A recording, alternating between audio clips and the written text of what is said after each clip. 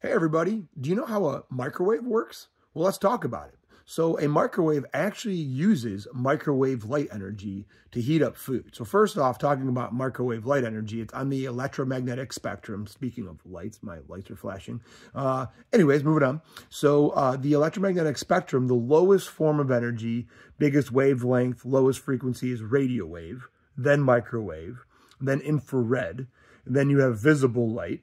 And then after visible light, you have UV, then X-rays, and then gamma rays. Gamma rays are the most powerful form of radiation. If you've ever, like an unstable nucleus of an atom might emit gamma rays.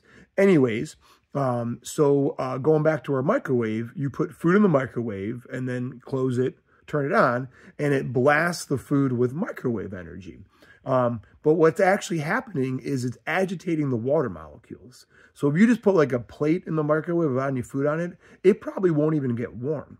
But when you have water in the equation, it agitates the water and literally gets them moving, like kinetically. It's actually like physically moving the water. So microwave energy, so light energy, to moving the water so fast that that kinetic energy actually turns into thermal energy. So that's basically how it works. You're just basically, once again, you're kind of like boiling your food through light energy, making the water molecules move fast and then getting warm. That's why, like, if you microwave like fries, they get like soggy. They don't keep crisp.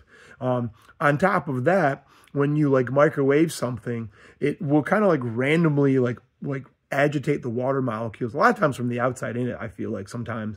But like if you heat up something, one part might still be kind of cold, one part might be like crazy hot. On top of that, if you put water in the microwave, you can actually superheat the water. You can make it boiling without even appearing boiling. And then if you put like a tea bag in or like, you know, hit it with like a spoon or something, it'll break the surface tension. And then it might like actually like, you know, almost boil, so to speak.